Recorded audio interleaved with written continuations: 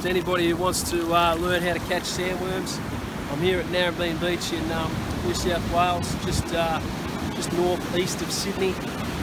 A lot of people make it really complicated. They have pilly in one hand and a stinky and all this sort of junk.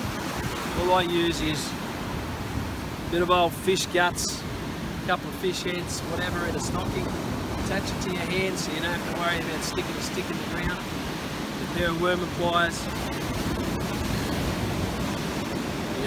Attach them to your wrist or have them on a neck lanyard or something like that, just so you can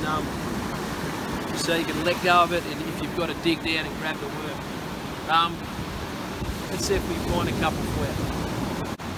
Started, so we just sweep this in the water, and as the wave goes out, you'll see the head of the worm come up.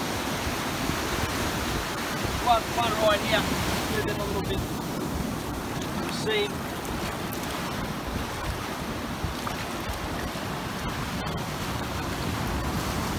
just move in.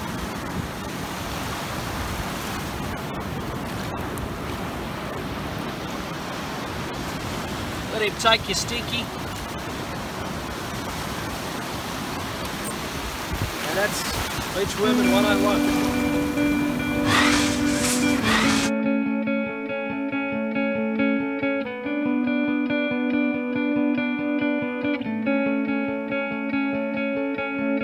Once upon a time, I was of the mind to lay your burden down and leave you where you stood. You believed I could.